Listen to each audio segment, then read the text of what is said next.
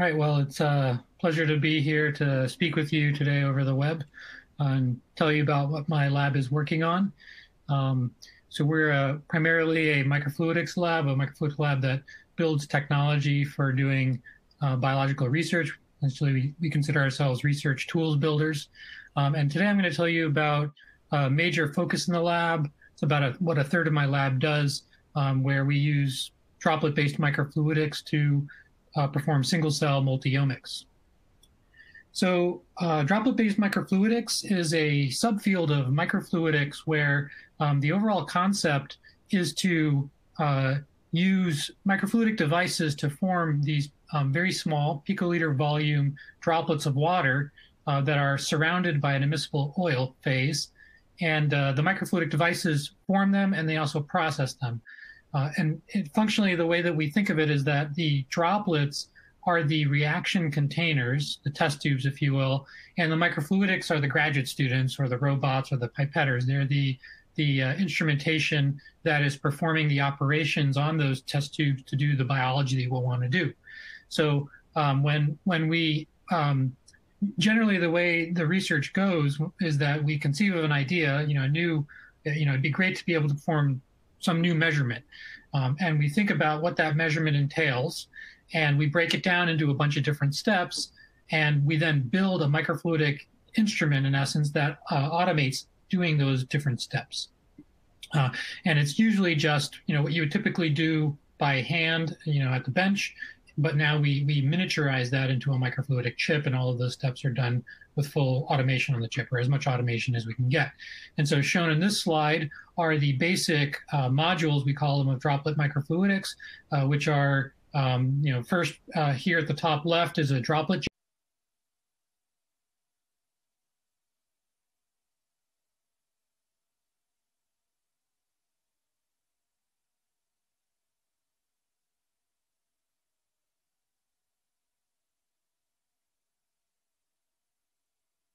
generator.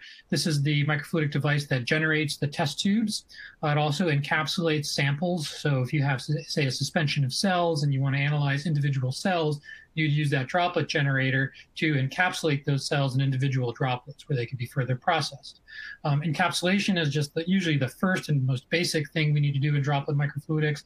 If you want to do more complex assays on, for example, those cells that you've encapsulated, this will require you to go and often add reagents to the droplets, which we do by pico injection, which is the movie in the middle there. And then sometimes when we want to add a large volume to a given droplet, so let's say we digest a cell to open up its genome, get its genome ready for analysis. At that point, we essentially want to do a buffer exchange and add a new reagent, and we do that by expanding that small concentrated droplet into a very large droplet, as shown in that movie to the top right.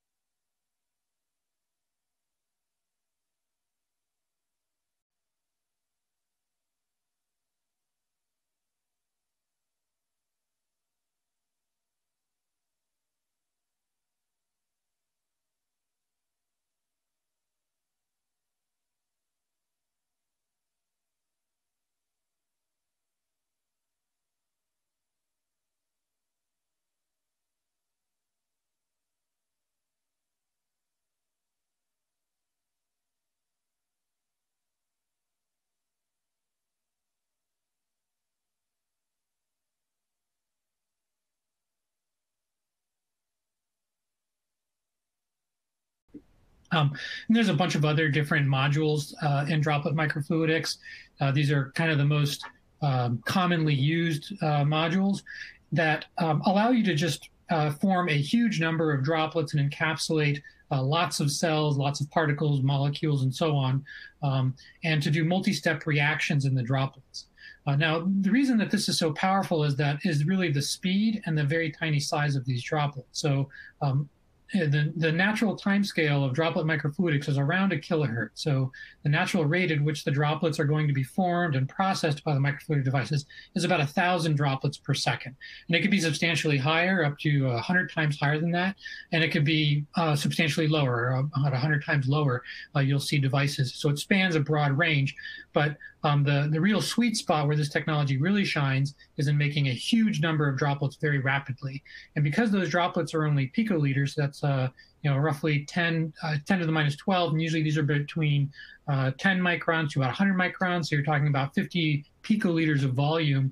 You can make an enormous number of droplets from just a relatively small amount of reagents. I believe about 0.5 ml of sample can form about 1 billion 10-micron droplets. So, if you had a way to usefully use every one of those droplets, you could imagine doing an enormous number of assays. And so where droplet microfluidics has really gone is into application areas where there's this need for very high throughput analysis. And so much of the current space is focused in single cell analysis, where you have a large number of cells that you want to analyze individually. And there, the throughput, the ability to take a suspension of tens of thousands, hundreds of thousands of cells and isolate them in individual droplets, and also the very small volume, which keeps the cellular components, whether it's the lysate of a cell that you've digested or a secreted molecule, it keeps it concentrated to that cell in this very small droplet. That is what enables you to get a good measurement as well. You have essentially a very high sensitivity because even though you're starting from a very small amount of material, let's say just one cell or literally one molecule, the actual concentration in that droplet, because the droplet is so small, is in a range where you can actually do a measurement. You can actually do reactions reliably. So those components are the basic components that allow us to make lots of droplets. In some instances, there's also a need to sort through that huge emulsion that you form. So maybe you're going to use those 3 components to make about 10 million droplets, which is kind of typical for us. Now what do? You have 10 million droplets in a tube. Each droplet has a different cell or different molecule in it. How do you get the material or the information out of that tube to do the next steps of your experiment? And that's where the final movie at the bottom comes in, and this is something called a flow dropometer. We call it a flow dropometer or fluorescence activated droplet sorter. And what it is basically the droplet microfluidic analog to a fluorescence activated cell sorter. We take our droplets that have been formed, by our previous instrument, we pack them together and flow them into this device that scans them with a laser and then sorts them according to the fluorescence measurement that's picked up by the detector. And it's built basically like a flow cytometer, at least in terms of the analysis part. You have a multicolor detector with filters and so on that are capturing the emitted fluorescent light, and then that's being analyzed in real time by a computer to determine whether to sort a droplet. The sorting is based on a different force from typical fax machine. It uses dielectrophoresis. And that's really enabled by the fact that we have an emulsion. We have a conductive droplet in an immiscible non-conductive oil. And that difference in the electrical properties of those fluids, the conductive versus the non-conductive carrier phase, allows us to take advantage of dielectrophoresis to apply very large forces to these very, very tiny droplets and actually do deflections, as you can see in this movie, to sort.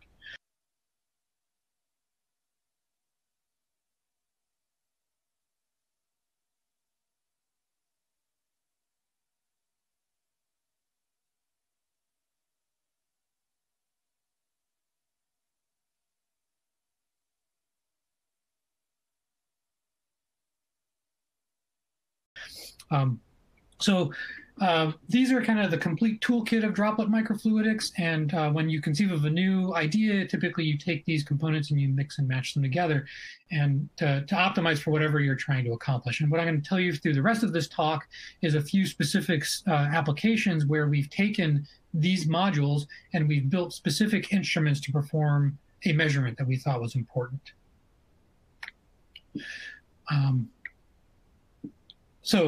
The first thing I'm going to tell you about is single-cell DNA sequencing.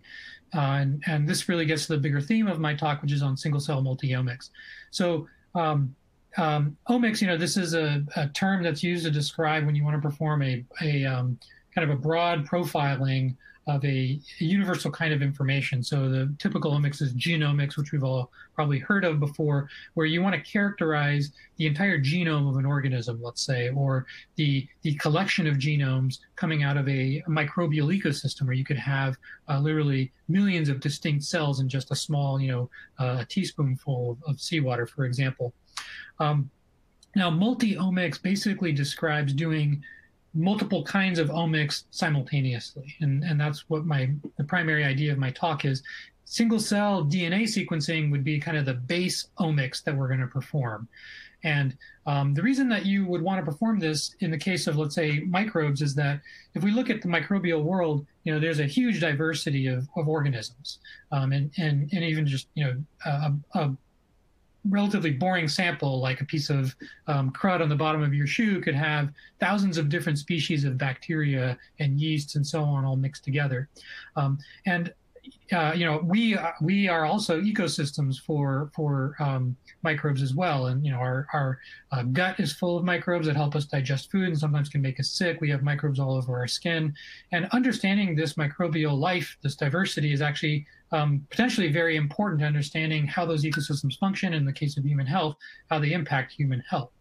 Now, the big challenge really comes from the fact that the amount of DNA encoding an individual microbe is actually fairly large. So, if you think about it just in terms of information, you have on the order of roughly 10 million nucleotides for just a very simple microbe, a simple bacterium.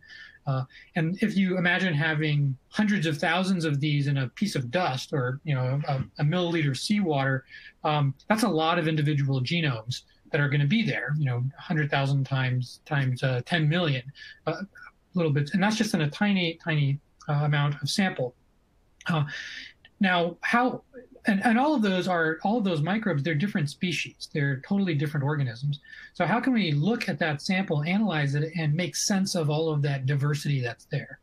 Well, the common approach to doing that is to do what's called metagenomic sequencing. It's kind of a jargony term that basically says that you make no attempt to actually sequence the bacteria singly, and instead you just collect all of their DNA into one pool and you sequence it as a mixture. And that's typically what's done in metagenomic sequencing. Now, you can imagine the challenges associated with trying to analyze that kind of data. Just a huge number of different cells being mixed together with different properties. Usually the data that you get out, it's shotgun sequencing, which means the genomes are fragmented into short pieces of only maybe 100 or a couple hundred base pairs in length. And so you have this cloud of tiny reads that don't necessarily overlap and are not physically connected together in any meaningful way that you can infer easily. So how do you make sense of that? And much of the field is actually focused on exactly that problem. How do I make sense of this cloud of data to say something about that ecology? But it's, in essence, it's at some point, it's a futile errand. The fragmentation and sequencing of those genomes discards information that you simply can never recover by just trying to piece bits together in the metagenome. And so that was really the motivation of this project, which is to say, well, can we take advantage of the throughput of Droplet Microfluidics to sequence each of the cells in that sample individually, to keep the genomes intact, so that we don't have this problem of mixing together DNA from different species that now makes it impossible for us to figure out what are the genes of this particular species and what are its properties. And so the strategy that we took was to essentially miniaturize and automate library preparation that's typically done in well plate formats, where you could have 384 wells in a well plate. We miniaturized that down to droplets. And rather than having, let's say 10 microliters of sample in each of our wells, we have 10 picoliters of sample in each of our droplets, just enough to hold a single cell and all of the molecular biology to do the reaction. And what the overall concept here is that what you want to do is, at the end of the day, you need to get all of the DNA onto one sequencing run, because the sequencing instrument is a very powerful and high throughput way to sequence DNA. It's a very cost-effective way to sequence DNA, but it's also not designed for sequencing single cells. So we need to somehow get all of that DNA coming from, let's say, 100,000 different cells into one sequencing run, but still know which little fragment came from which cell in the original sample. And that's where our microfluidics come in. And what we did was we came up with a way to label the different DNA molecules coming off, the different fragments coming off of a single cell genome with the unique identifier we call a barcode, essentially a small tag that tells you which droplet that DNA came out of. And every read that gets on the sequencer has a tag on the end of it that tells you its droplet of origin. And so we can infer all of the reads with the same tag came from the same droplet and therefore the same cell. And so that allows us to take a mixture of reads, as is shown on the left here, and sort them according to their barcode tags back into single droplets and single cells. Once you have single cell genomes, you can then do analysis to figure out what are the properties of that cell. So this is the microfluidic instrument that we built and published to do this.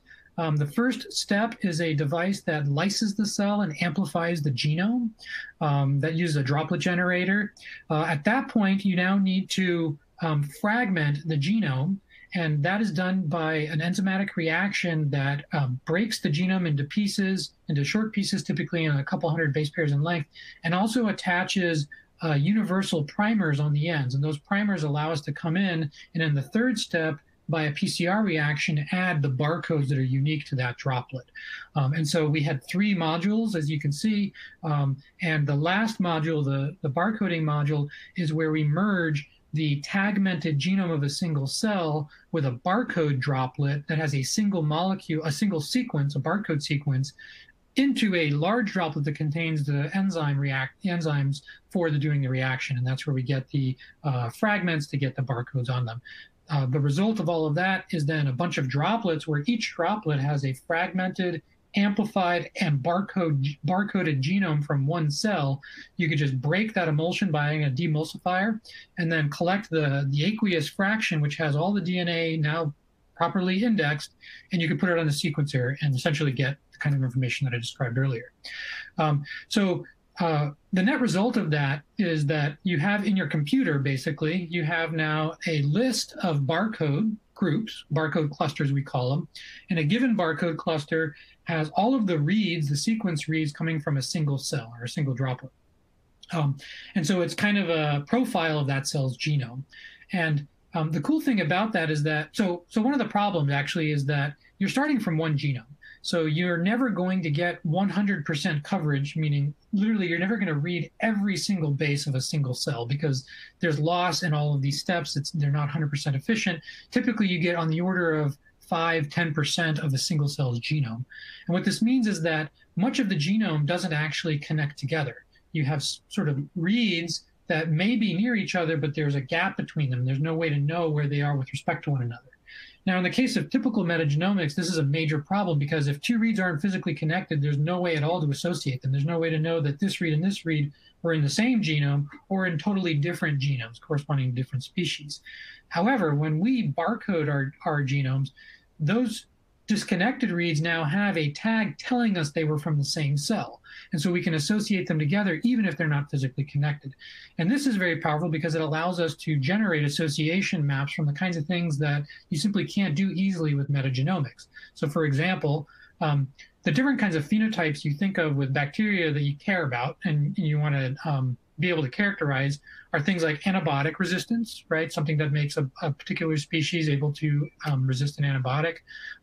Virulence factors, something that could take, let's say, an E. coli that is essentially benign and turn into a pathogenic E. coli that can make you very, very sick. These 2 things are encoded by essentially modular components of genetic sequence that are shared between microbes. And so you could see a virulence factor in one species and the exact same virulence factor in a totally distinct species because bacteria tend to mix DNA with one another. And so there's not a way to associate that virulence factor with a specific species. However, we can do that because we know now that that virulence factor has that tag that was associated with all of the rest of the reads coming from that cell. So now we can robustly associate it, and we can associate it with other things that we can measure, like antibiotic resistance. And it's really the combination of these factors that you want to be able to characterize when you're looking at, am I going to get sick with a drug-resistant strain of E. coli or something, right, in the sample. And that's something you can really only get robustly from single-cell DNA sequencing. Another interesting thing, which is a related kind of challenge, an informatic challenge, is characterizing the relationships between bacteriophages and bacteria. So down at that microbial world level, you have a war going on between bacteria and the viruses that infect them. And as you might expect, I mean, it's a zoo of different kinds of creatures down there. There's a huge number of different viruses that infect bacteria. And what is known is that actually a single bacteria, a single virus may infect multiple different types of bacteria, and also a single bacterium might be infected by multiple viruses. And so you can imagine a very complicated network of interactions between the bacteria and the viruses that infect them. And this is a way, because there isn't necessarily a one-to-one correspondence between virus and bacteria species. This is a way, the single cell analysis is a way now to associate them robustly, because if we see virus DNA or RNA within the cell body, as measured by this method, of a given bacterium, now we know that virus was at least present, physically present with the bacterium, and we can start to generate complex phage-host interaction maps. So this, and I guess just to summarize all of this, the reason that this is powerful is that it gives us now this ability to really untangle the kind of the hairball of complication that you typically see in a metagenomic sequence analysis, because now we can associate collections of reads with single cells. And because of the use of droplet microfluidics, which is so fast, we can do this for hundreds of thousands of single cells in a single experiment. So we're getting, an extremely high throughput map, or a very comprehensive map of what's present in that sample. One of the issues with bacteria, however, is that metagenomics is definitely important. And there's a large number of scientists who study it, but it's not necessarily the most important to human health. And so, we recognized when we built that technology, that has these three different components.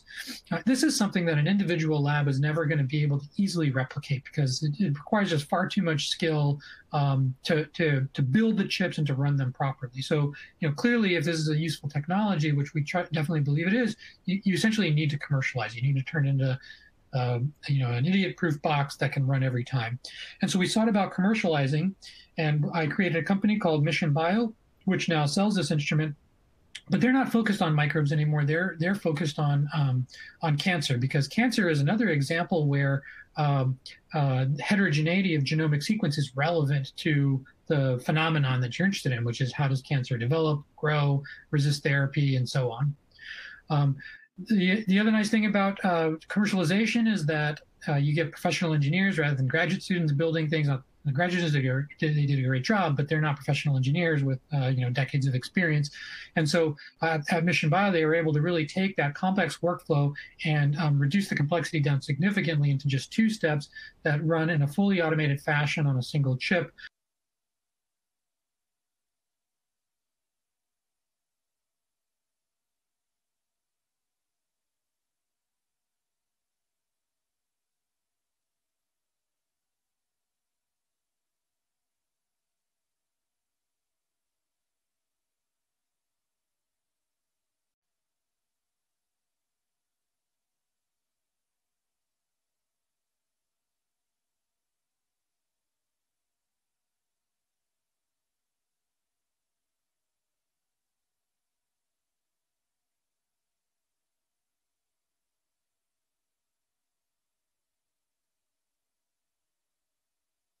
That has essentially the same steps as before. We have an encapsulation and a digestion. This digestion uses a protease that's optimized for digesting human cells. And then there's a barcoding step where that digested lysate gets simultaneously amplified and barcoded, and you get out the similar kind of tagged sequence data. So why did they switch to cancer, and why is that important? Well, cancer is a complex disease where the changes in the genome essentially dictate how the disease is going to progress over time. And it's a randomized process that is under a kind of selection, very much like a Darwinian evolution. The cancer cells are mutating and being selected for their ability to grow within the body. And so how that process happens, first of all, is not necessarily well defined, right? It can literally be different for every single person that has given cancer. And so you can imagine a complex array of outcomes, especially at the genetic level, for different people with that disease, which is sort of highlighted here, where you could have, a single cancer cell branching off into multiple different genetic lineages.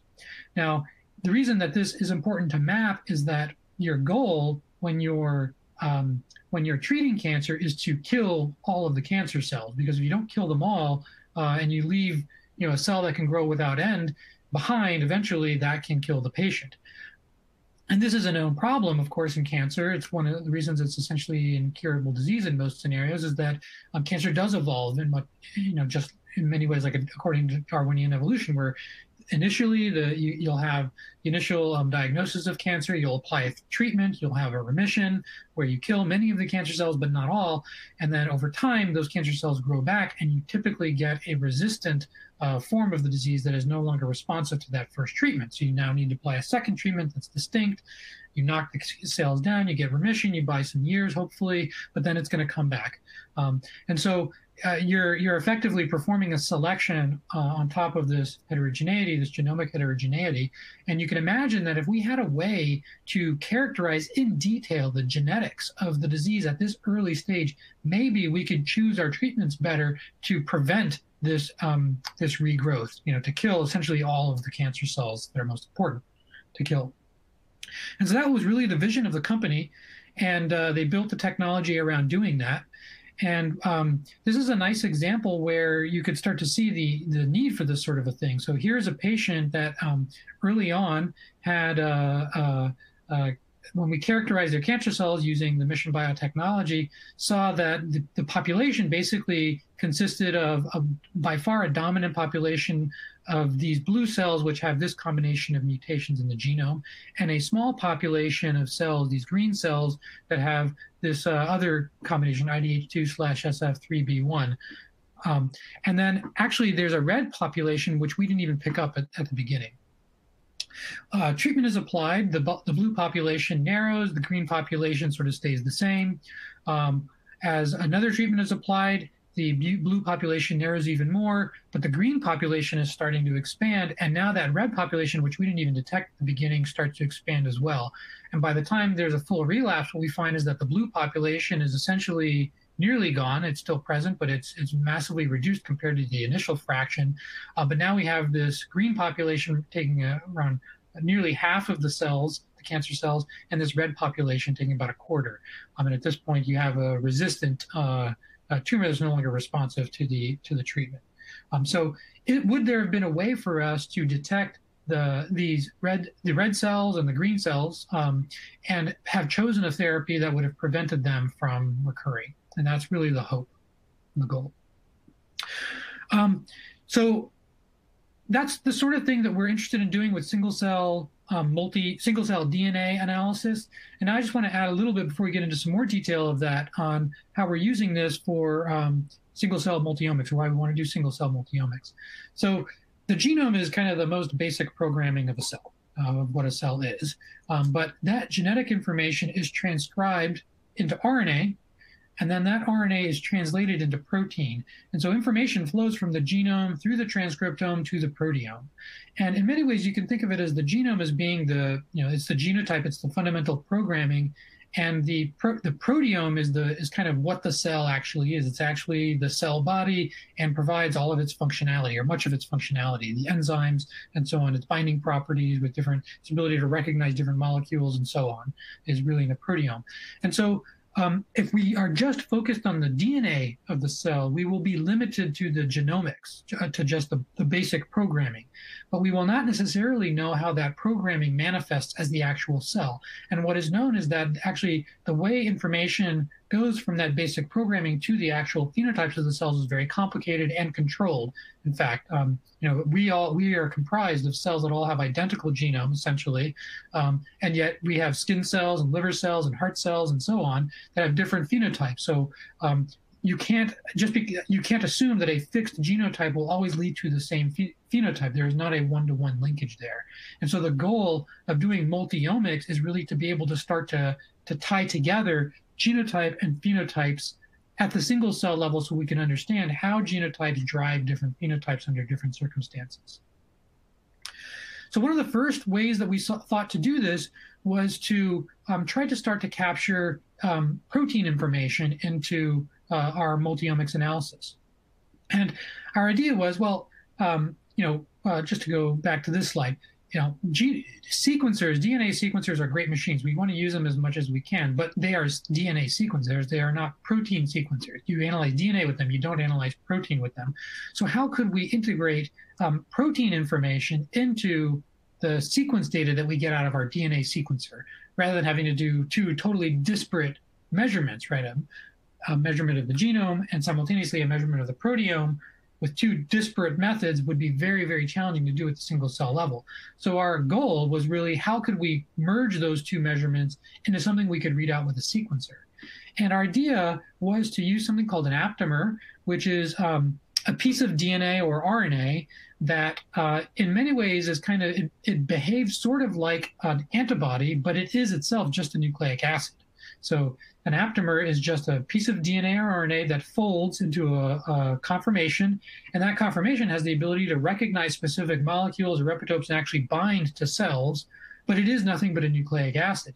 So if you were to take those aptamers that bind to specific cells and label the cells as is shown in this slide, if we take this collection of aptamers, mix them with the different cells, and allow them to bind, if we choose aptamers that bind specifically to certain cell types or certain epitopes, then now what we would end up with is essentially we've added synthetic DNA to the cell. It's the aptamers bound to the cell. And so if we can now take that cell and we can sequence it using the approaches that I've described earlier, and we could simultaneously get information about the genome and the aptamers that are bound to it.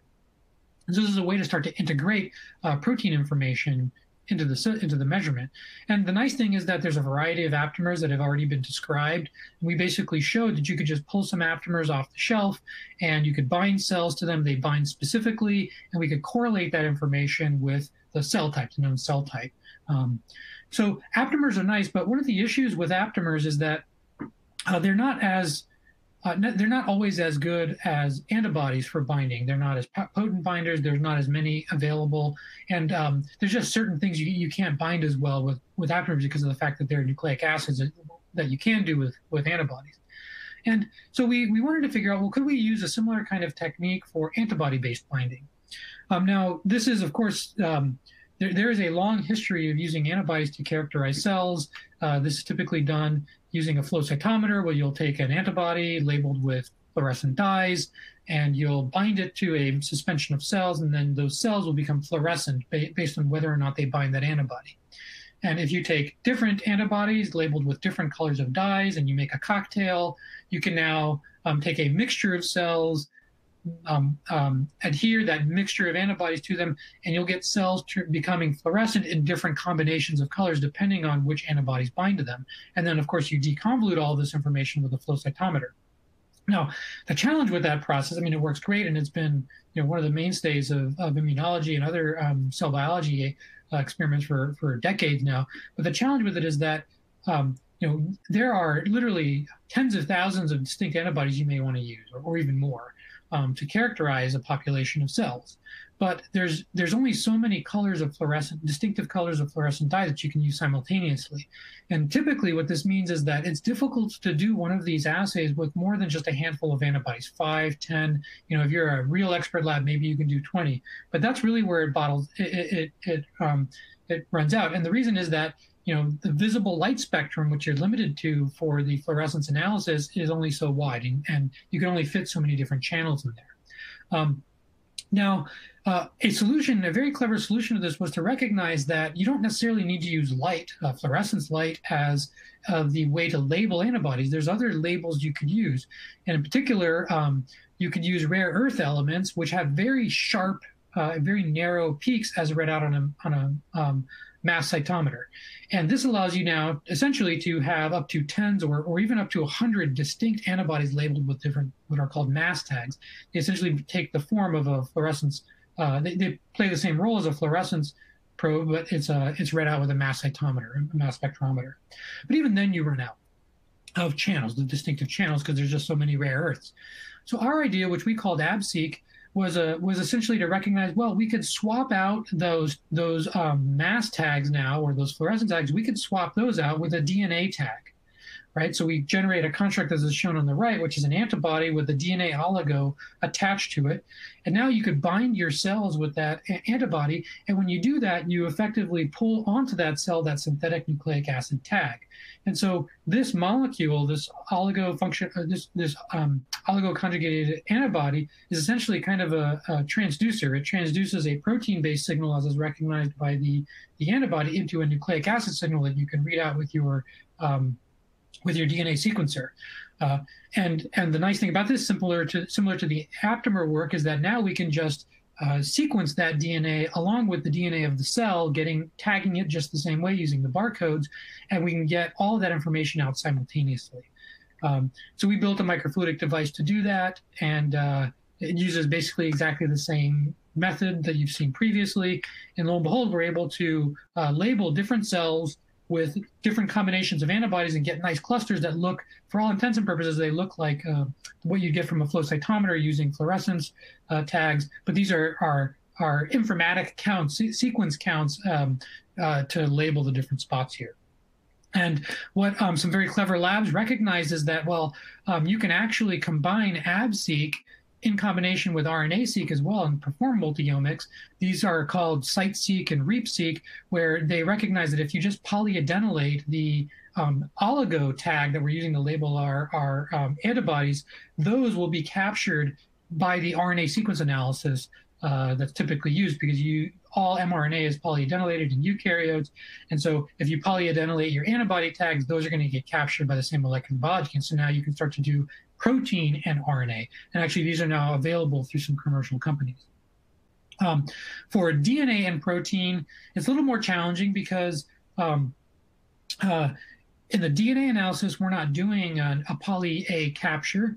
We are actually sequencing distinct loci of the genome that have distinct primers associated with them. So in the case of a cancer cell, you may want to sequence 40 or 50 different loci to characterize the heterogeneity of that cancer across known genes. So now we also need primer sets to get to our antibodies as well. And that is something that we now can do. We call this method DNA and AbSeq, or we give it the moniker DabSeq. And we show that we can get simultaneously a very nice coverage of the genome for those loci and simultaneously antibody profile information. Now, being able to do RNA and antibodies is nice. It definitely adds information to do the two together, but in some sense, it's not as powerful as it would be able to do DNA and either RNA or antibody. And the reason for that is that RNA is kind of an intermediate between DNA and protein. And in many ways, it represents the phenotype of the cell best. You can certainly get genotype information out, but it's only going to be the genotype of the expressed genome, the genome that actually gets translated into RNA or transcribed into RNA. The rest of the genome, which is the vast majority of the genome, is not transcribed and therefore is not going to be readable. And mutations there, and especially copy number variants and so on, these are very important to cancer. So really, ideally, when you're doing RNA and antibody, you're sort of getting phenotype and phenotype. Phenotype 1 and a phenotype 2, which is related.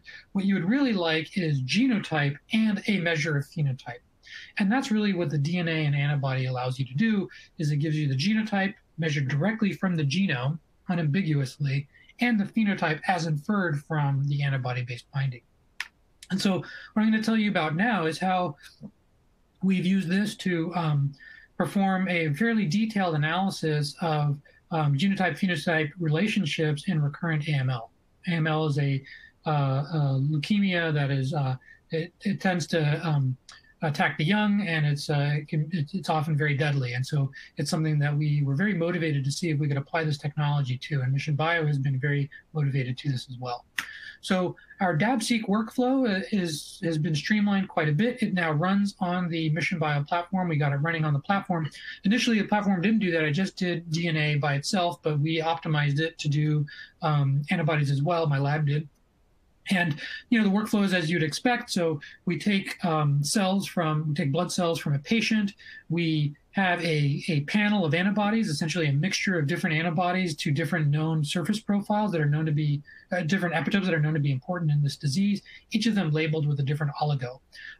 We then bind those cells with those antibodies, and we get, as you can see on the left there, as a cartoon, cells that have different cancer cells or normal cells all mixed together where they have antibodies binding to them depending on their surface profile. Those cells then get processed through the two-step microfluidic workflow that's run by Mission Bio's machine called Tapestry, and they get barcoded. And during the barcoding step, we analyze the genome, and we get the surface profile as well. And what you can think of it as is the, I tend to think of it as the genotype as being kind of the independent variable, and the phenotype as being the dependent variable. Although you can mix them around if you'd like, whatever's easy to think about. But in essence, what we want to do is we want to know for this genotype, what are the sets of phenotypes, surface profile phenotypes that we see? And this will allow us to do quite a complex mapping, because right now in AML, and actually in most blood cancers, you do one or the other. Either you do a genotype analysis by characterizing all the mutations present in the genome, sometimes at the single cell level, or you do a phenotype analysis where you'll run flow cytometry or mass cytometry to get this combination of surface profiles to fractionate the different cancer cell and normal cell populations into clusters based on what the proteins that they're expressing on their surface are. With this approach, we can now do all of that and have linked genotype phenotype information at the single cell level. So just to show how this worked, the first thing we wanted to do is we just took some blood cells, normal PBMCs, and we did the analysis using DABSeq. And what we found, what you see here on the left, is the UMAP clustering of that data from the different antibodies that are binding. And you can see that we have different clusters associated with the different kinds of cells present in the blood. And those different cell clusters, as shown on the right, express different markers. And blood cells have been very well characterized. The surface profiles of those bloods have been very well characterized. And so you can actually use this data to annotate what those cells are and say, this is a CD4 positive T cell, this is a natural killer cell, this is a dendritic cell, and so on, based on what combination of surface profiles we get. So we get very nice data from the ABSeq component of the Mission Bio machine. To show that this is really now going to provide linkage information, the next thing we did was we took three different cell lines, where each of those cell lines is known to have both distinctive genotypes and distinctive surface profiles. And they're known. All of that information is known. These are cell lines. And so what we should find is that the genotypes of a specific cell type will correspond with its surface profile. And so when we do the analysis, indeed, what we find is that we get three clusters, as you can see on the left. We can classify them by surface profile using the antibodies, and we classify them into those three different clusters: Jurkats, K552, and Raji cells. And now we can go one level deeper and look at the genotypes. And when we map the genotypes on top, we find that indeed the cells have the correct genotypes corresponding to the known phenotypes. So this is essentially just showing that the technology works. We are able to measure simultaneously the genotypes and the phenotypes of cells. So now we turned to an actual case of AML in a patient. And shown on top is the history of that patient. So all of the patients I'll tell you about today, all of these people have undergone extensive. They have histories that predate when we get their samples. So this patient, we got the sample at their second relapse, where they were known to have these two mutations, the DNMT3A and the MPM1 mutations. That was the primary cancer cell population. A therapy was applied. You could see that you were successful in reducing that red population down. Over time, they started to have outgrowth of the cancer cells again, the mutant cells, and then they applied another therapy, and essentially they were in a deep remission at that point. Now, when we actually look at the genotypes and phenotypes here, it's quite interesting. So shown on the bottom left there is the antibody-based clustering data. And what we find is that there are a variety of different clusters. They're normal clusters shown on the right, the monocytes, dendritic cells, T cells, and so on. And then there's this broad, sloppy cluster of myeloid blasts. These are the cancer cells. They have a distinctive surface profile that actually clusters them away from the normal cells. And now, and you can see it's color-coded according to the relapse, so or the progression. So at relapse 2, many of the cells were present in that myeloid compartment. At therapy, salvage therapy, you see most of the cells are present in the normal population, so you've killed most of the cancer cells, and then it comes back. You get that green progression coming back into the cancer cell population, and so on. And when we actually map the genetic mutations on, what we find is that on the right there, the cells with the malignant genomes tend to also have the surface profiles that look like cancer cells, like myeloid blasts, whereas the normal cells cluster into normal cell populations and have wild-type genotypes. So this is a scenario where there is a very tight association between the genotype of the cell and the phenotype of the cell, kind of as an elementary understanding of cancer, right? Where, genotype drives phenotype, and so you expect naively a one-to-one correspondence. But it turns out not to always be true. So this is a different patient where we found that multiple distinctive genotypes actually converged onto a single cluster of immunophenotype. Okay, so now we have different genomes that are all behaving similarly cancer-like, for lack of a better phrase. And so what you can see here is that early on, you have a large population of wild type and this malignant population of red and orange cells with a KRAS mutations. Therapy is applied, the cancer cells are killed for the most part, but then the red population, which is a FLT3 mutation, comes back. And when we look at when we map the genotypes onto the different immunophenotype clusters, what we find is that we have our normal cell populations, are shown as the blue populations, and you have this mixture of orange and red cells, which are distinct genotypes, sharing one broad spectrum of immunophenotypes. So this is a scenario where, targeting a mutation, which mutation do you target? It's not necessarily clear because you have actually multiple different mutations that are all giving rise to a similar kind of cancer phenotype.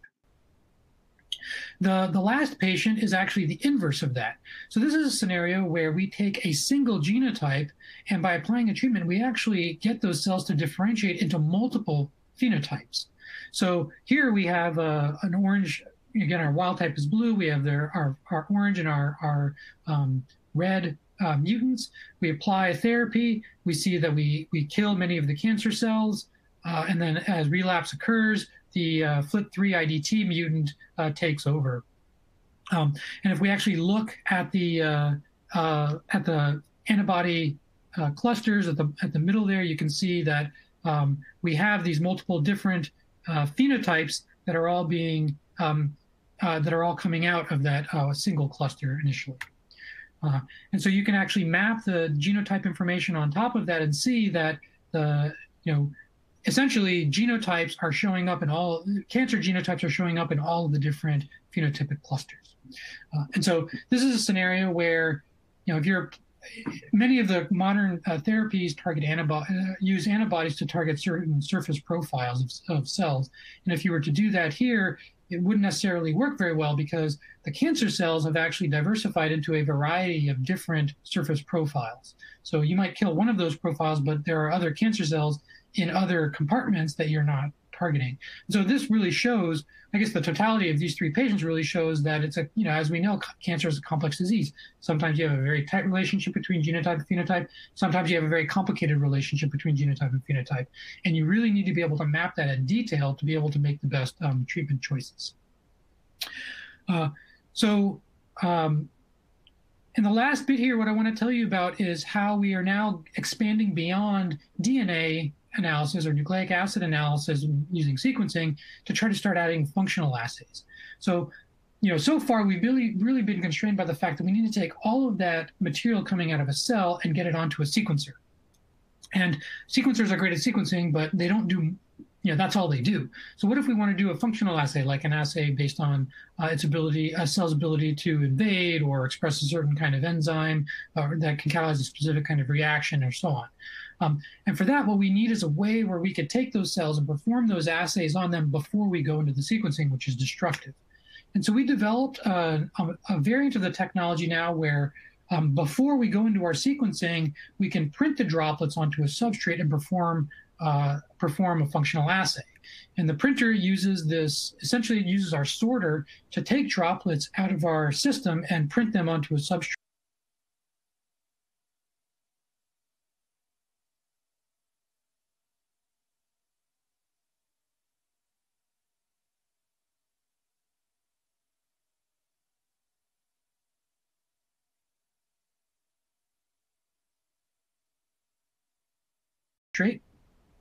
As is shown here, and it does it in an organized fashion. So every droplet on the substrate has a known cell in it that you've measured, and you record the position of that cell on the substrate. You could also add additional cells to the substrates, and you can add additional reagents because it's a deterministic droplet printer. You can hover over a spot and add multiple cells, multiple beads and cells, multiple reagents, and this is very powerful for doing a functional assay.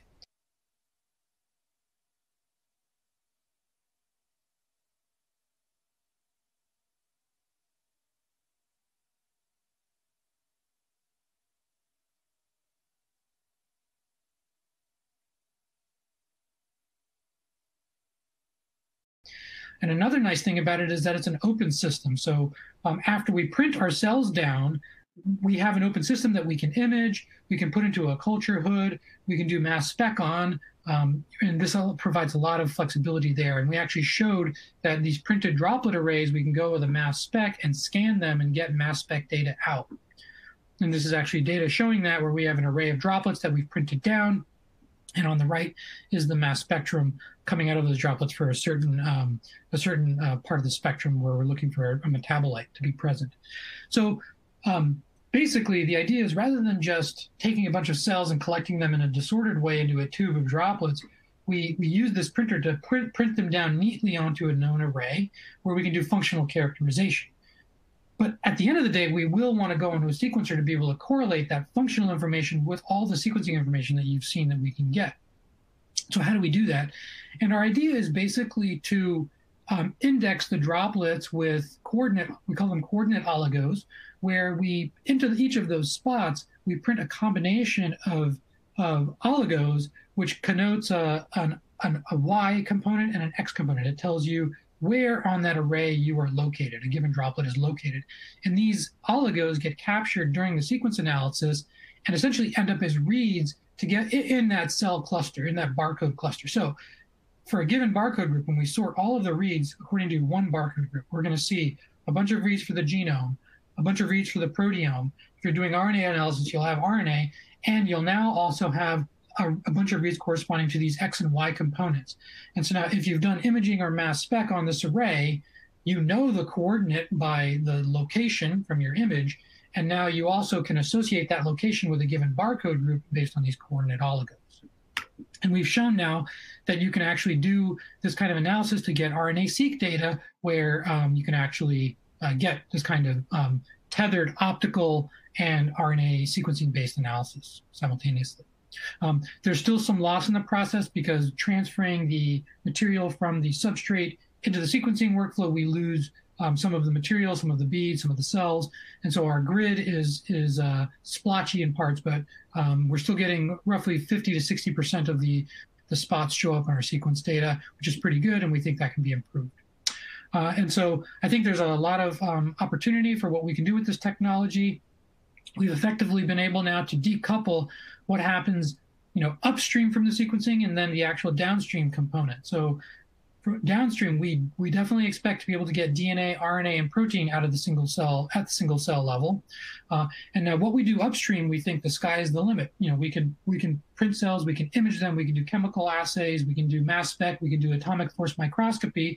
And because everything is on a nice organized grid, we can correlate all of that information together. And we can link it to, by using these coordinate oligos, we can link it to our sequence data. And so I think there's quite a bit of multi-omic and other kinds of characterization we can do using this technology, and it'll be scalable to the hundreds of thousands of single cells as current technologies for sequencing are currently capable of doing. So with that, I will thank the lab who has done all of the work, and I will thank you for your attention, and I'll be happy to take any questions that you have. Thank you.